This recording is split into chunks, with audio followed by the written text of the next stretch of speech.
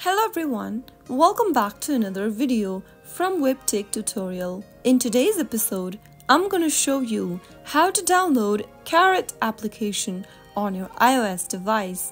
So without wasting much of our time, let's dive into the video. First of all, open your App Store and go to the search box at the top and type in Karrot, Karrot. Soon after you get to this page, tap on the install or the get button to begin downloading the application. Karrot is the largest local community marketplace to buy, sell and trade new and used home decor, furniture, fashion and much more. That is how you can easily download the Karrot application on your iOS device in a couple of minutes. If you found the video to be helpful, go ahead and give us a thumbs up. Don't forget to subscribe to the channel by hitting the subscribe button.